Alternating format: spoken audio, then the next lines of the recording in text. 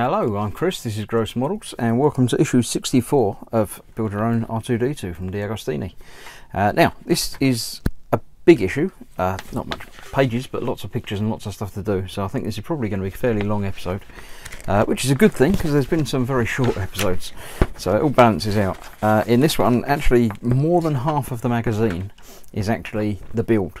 There's a little bit of the normal, pretty much rubbish about stuff which I've glanced at but not really looked, not really read any of it, but not very much at all, and then we get into the actual build. Now in this issue we're putting together some of the electronics into the dome. We've done the panels on most of it up till now, and we're going to be using some of the bits that we've got gathering dust elsewhere. Now one thing I do notice, it tells you in this one to use the packing from issue 51, which I've thrown away because it was packing.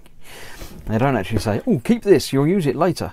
What they're actually using it for is as a stand for the assembly, so it's not overly important, but it would have been quite nice to have a little heads up. I'll have a look back in the magazine and see if it does actually say keep this, but I don't think it does. Obviously I've been keeping the dome over the dome on the post and the leg that they give you previously, so you know, thanks Deagostini. Right, so on this one we're going to be fitting the hinged panel which is the last panel on the dome, but this one doesn't actually fit to the metal dome, it fits to the interior, because this is the one where the lightsaber pops up through. Now we've got the panel itself and a part of the hinge. Now I believe that in issue 1 or 2 we got a hinge which is very similar to that one. There it is. Let's pick it up out of there. This is what we received in issue 1 or 2, and this is the one that we've received in this issue. So I think they're obviously different, but you know, they've updated it for that. So it's one of these, we'll give you stuff a year or more ago, but actually you're not going to be using it after all. So let's see what this says about how to do this hinge. Drop it this way round with the pin coming down this way. Okay, so that needs to go in there, and then a long screw goes through the hinge from that side. I'm assuming that's one of these screws that they've just given us here. Let's get that open. I haven't opened any of the pots from screws this issue. Looks like they give you 2 long screws, so they're both the same, probably in case you lose one. From this side it says, which has turned it over and it's going from the other side, because you know, why make it easy. So we'll get that through there and through the hinge piece eventually. God, it's going to be a very long episode if I can't do this bit. Thought it was going to be long because we're putting all the electronics in. It's going to be twice as long if I can't get the screws in the holes. There we go. Let's get that through there and tighten that up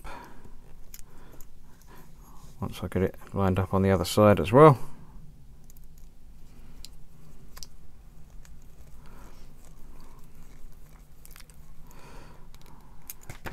There we go. So that's the dome.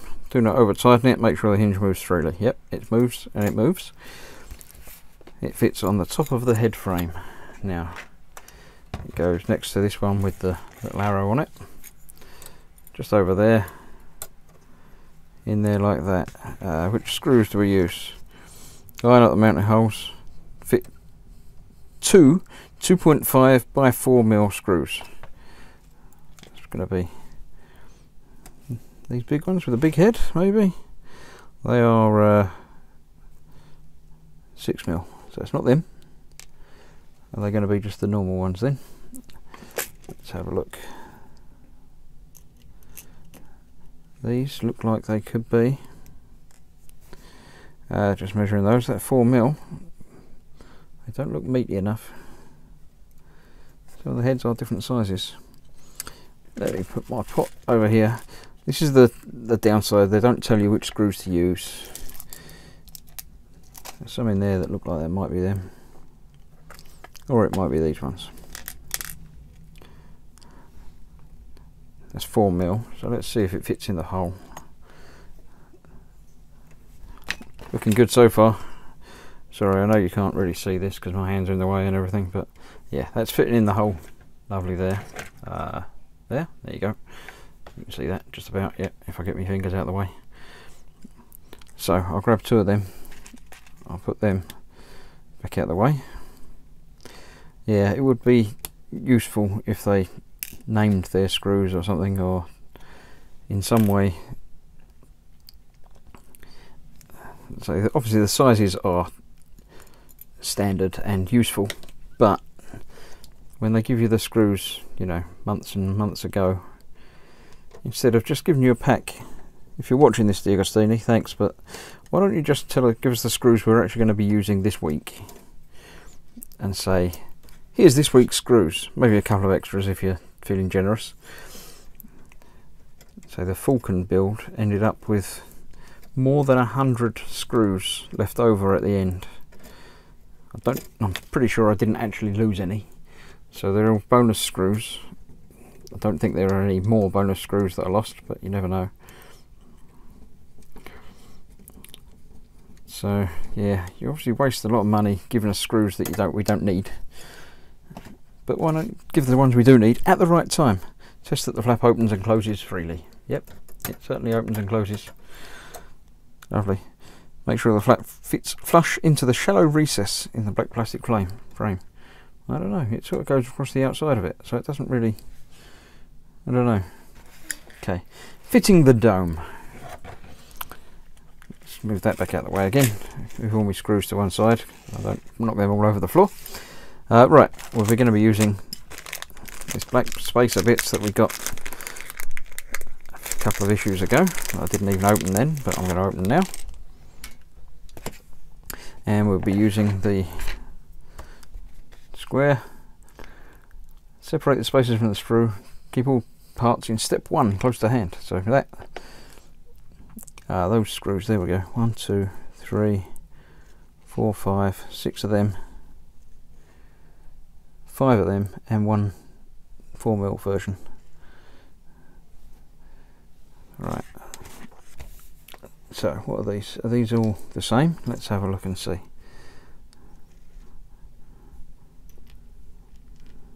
They all appear to be the same length. So I'm assuming there is actually a shorter version of that, which I've got previously. Let's check. Not that I can see in my little pot of screwing goodness. What have we got in here? Looks like there might be one different one in there. Let's have a look and see. Tip those out. Sorry, I'm doing this where you can't see it. It's lovely, great bit of planning for me. Yeah, there's one different one in there. Obviously, it gives you a bag of screws, except for one that's different to all the rest. Thanks. So let's move them back out the way again. There's the short one. Two of them. 3, 4, and 5 of them. Right. Move them back out the way again. And move that back out the way again. I've got a bigger bench and I'm still using all of it for other stuff. Right. Then we are taking the microphone and aligning its lead with the hole in the frame. So we've got to delve into my pot of bits that we built previously and haven't actually used yet. I think we're going to be using most of these now, so I'm actually going to empty my pot of goodness. There we go. And move that to one side again. I've got cables in here that I don't think we're going to be using quite yet, so let's move them to one side again. There's some cables we're using for the testing and things like that, so it looks a lot like it's that one that I'm going to be using. So let me again move the rest of it out the way, and I'm going to cut these off of the sprue. Obviously these are all internal pieces, so I don't need to worry about filing down for neatness and tidiness and everything else. Done that side, let's do the other side. 2, 3, 4, 5. Ah, nearly escaped, didn't quite. There's 5 of them, right. Get things back out of the way. Get rid of that in the bin. Right, so we're moving this back out the way, moving this back where I can see what I'm doing. Another cable that I'm going to be putting out the way. This needs to go, where are we looking here? The little hole here. That cable goes through there. That sits on top there. This has got the microphone inside it. So feed the lead all the way through the centre of the framework. Yep, see the microphone there against O3, which it says O3 on it, so I'll get it in the right place. Yay! Now get the dome, which I have. Here's one I prepared earlier. One dome. Now obviously the microphone's going over and through that hole there. So this we are lining up over there, getting that through there, and getting that panel to line up with the empty panel there. Fit the microphone through the circular mounting hole, bring the dome frame together, lining up the keyhole slot at the top and fitting the hinge flap into the opening. Now this keyhole flap obviously up here is where we're aiming, so I'm going to be getting those in there like that, and that actually makes that nicely flush on there. And obviously there's one different bit at the top there that you can see, so let me just try and hold that there and see if that still opens. Let's push it from the inside. Yeah, there we go. Lightsaber ejection mechanism working as advertised. Right, so I've lined those up. Then we're getting the top bit in place. Now, tricky is going to be doing all this A, on camera, and B, without breaking anything, and C, without knocking everything all over the place, which I've already managed to do. Oh, there it is. Right, so we've got 5 spacers, 1 short screw, 5 long screws. This one bit that has, where are we, 1 very short pin, which is obviously going to be the different one which is around this side. Take the top of this shorter lug that's arrowed and that's arrowed. So yeah, the shorter lug, which is the one that I've got with my finger, goes against this one over here. So that goes in there pretty much like that. Just a little bit of wiggle. There we go. That's that home. That's good. The whole inside has actually dropped down a little bit, which is why there's a little gap around the edge here now. So that's just a case of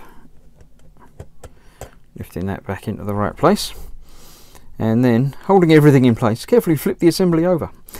Take one of the plastic spacers, flip the spacer over one of the lugs, continue fitting the spacers, and then fit the screws. Use a shorter screw on the hole marked in red. Okay, no spacer over that one, but I don't know which one it is yet, but let's try turning this over. Right, the one marked in red is quite visible in the inside here. It's that one there. So I am gonna not follow the instructions and actually use that one first, because that's much easier to get that one in and holding it sort of in place a little bit while I play around with the rest. And I'm actually going to do them one at a time. So I'm going to get a spacer on over that bit, and then put on the screw Now, as ever, as I've always said when putting these things together, don't just go ahead and tighten up the first screw all the way. Put on all of the screws a little bit first and get them, making sure you've got it all located.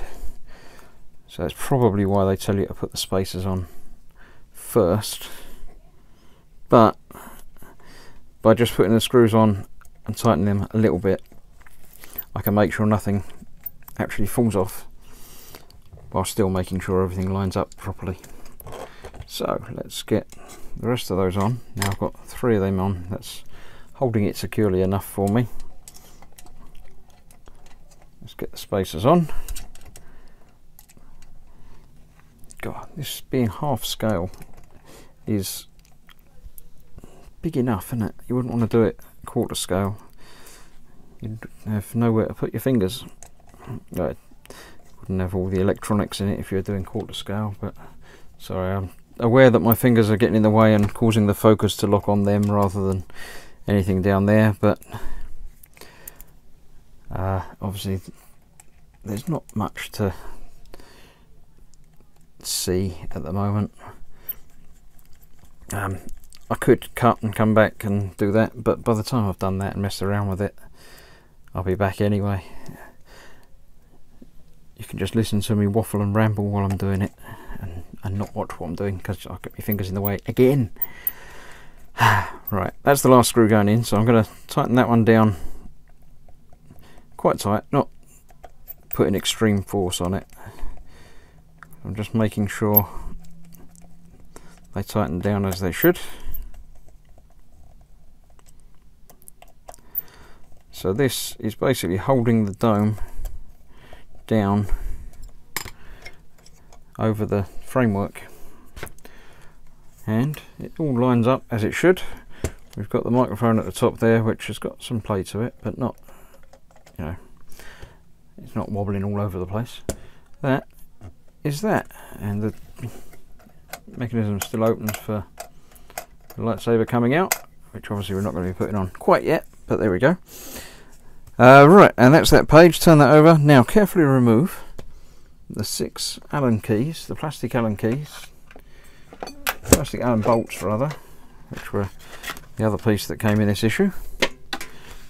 An Allen key and 6 bolts. I'm just going to twist those off actually.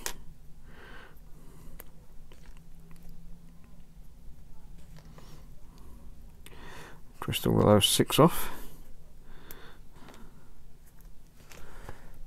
Right, these are apparently going to be holding the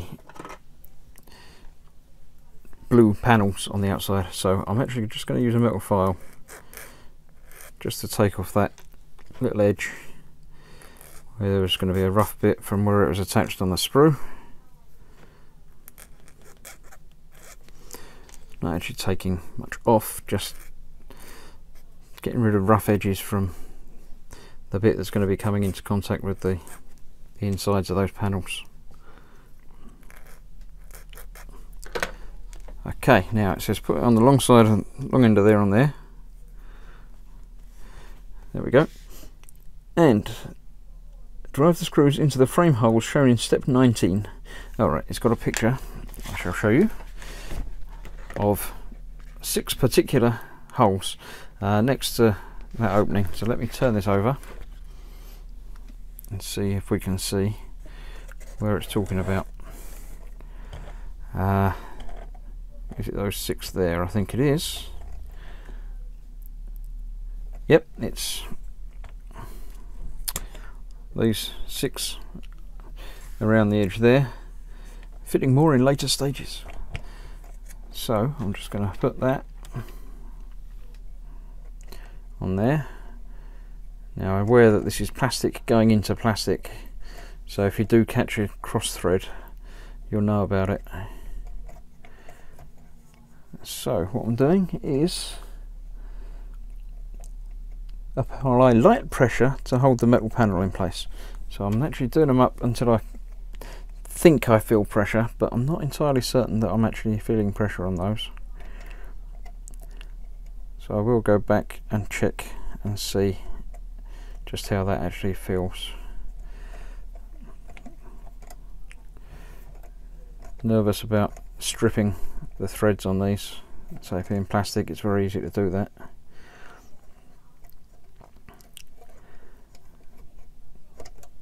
There we go, that's that. 1, 2, 3, there should be another one there. There it is, under the book, because I picked up the book. Okay, right, I'm going to go and I'll put those on off camera. There's no point in showing you all of those. Then we start installing some electronics. So we have, what do we have? This disc. Identify the black frame, which has 2 round holes in it. Yeah, that's that one round this side. There you go. That bit.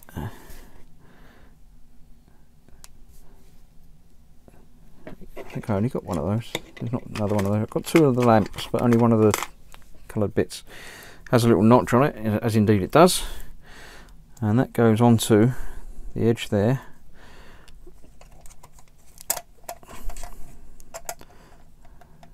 Just like that. It's actually not round, but it's round enough. Put that in there, making sure it's flush, right, okay. And then take this one. So it's different to the other one that we had, that is much the same, but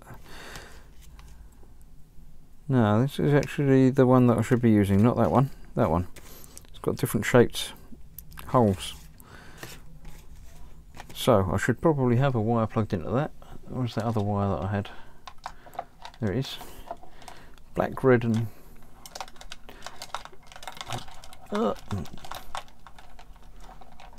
one of those wires that I said I won't be using yet.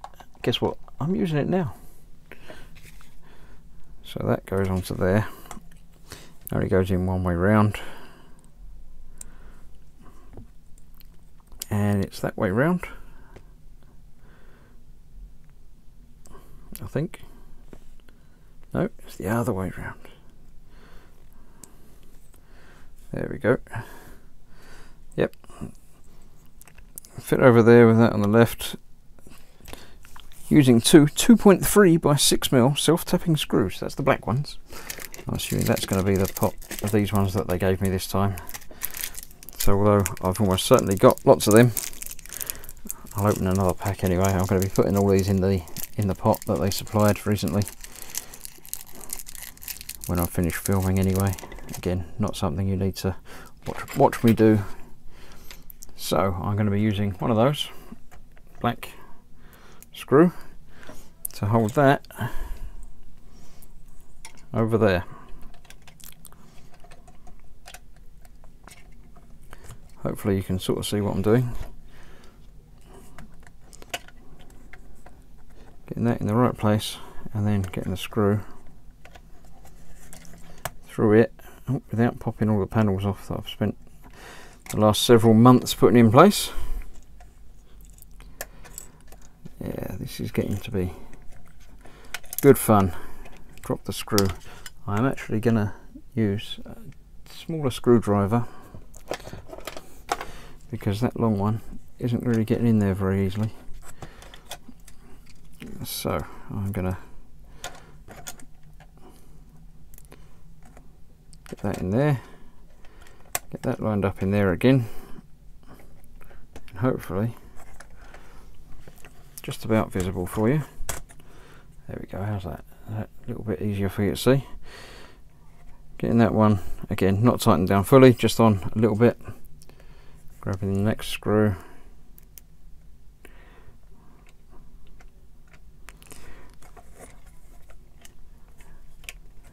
Feeling it get in place rather than being able to see it really. Tightening that down now.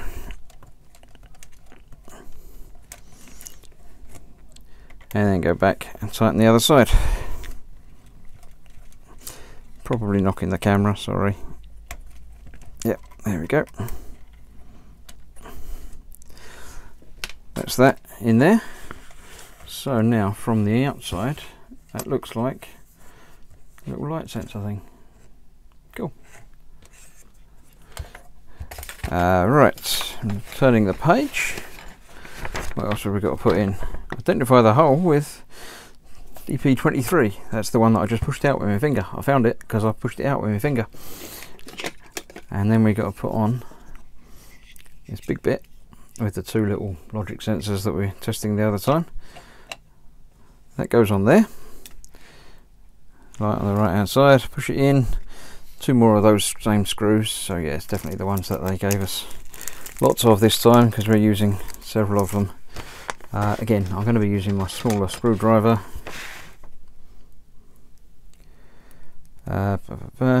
Into each hole. Yeah, there's two holes on that one on either side again. Oh, move it back into camera. Shot. There we go. That one. Does just locate over and in slightly.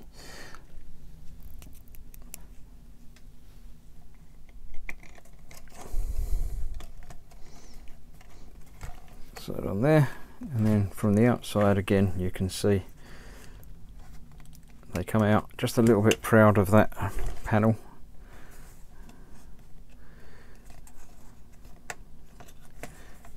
Assuming you get that lined up properly. I think one side of that might not be. Just loosen that off a little bit and you can jiggle it a little bit. That feels better. Need extra fingers. They don't supply you with extra fingers for these. What you really need is a little companion droid to help you build it.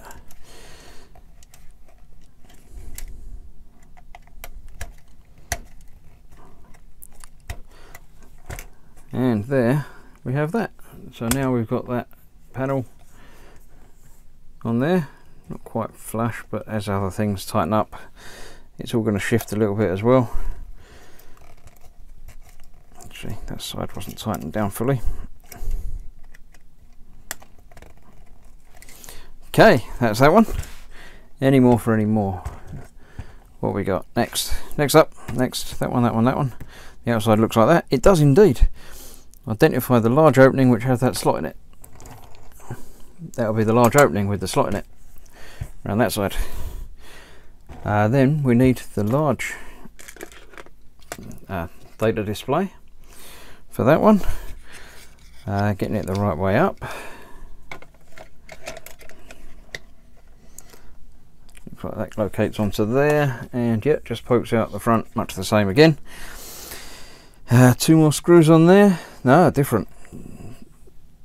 They're back to the normal little metal screws, because that's actually going onto a metal plate. 2.5 by 4 mil screws. So I'm going to go back to my original screwdriver for that, because I'm going straight down through the top rather than trying to go across the side. So there we go, that's where we are. This is just screwing straight onto that middle plate. The other screw I sorted out, I've got there.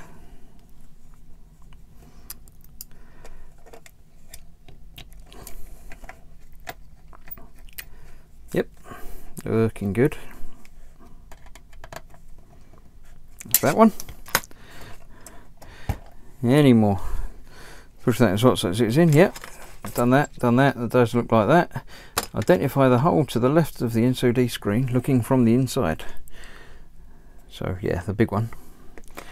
And we're fitting the lens from stage 9, which goes this way up, arrowed at the top. Now, this is that bit that is just the lens, doesn't seem to do anything. Not entirely certain which way round bits of it go, so we'll hopefully follow the instructions there to make it look like it does in the picture. That bit at the top and that bit off there has got that next to that there, so about there. So I can pull that through from the other side as well.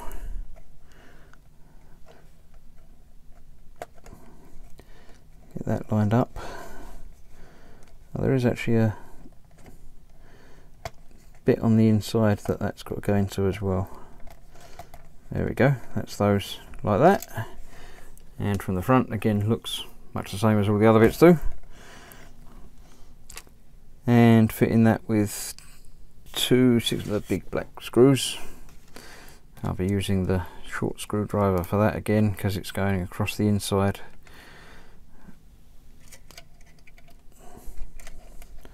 Just like that.